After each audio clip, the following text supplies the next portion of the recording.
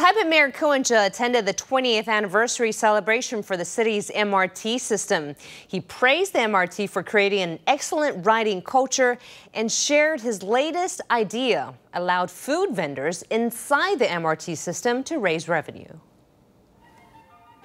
Over 100 MRT employees were honored in the event where Taipei Mayor Ko Wen-je shared his MRT experiences and spoke highly of the courteous culture of the city's metro transit system. I was riding the MRT once and I thought about entering the train after everyone else, so I didn't bother getting in line. I was instantly scolded by a fellow passenger. I also noticed no one dares to sit in the priority seats unless they meet the eligibility for the seating. Creating more profit for the city has been on the mayor's mind since taking office. To increase Taipei MRT's revenue, he's even contemplating something that is unprecedented. The food business is the most profitable.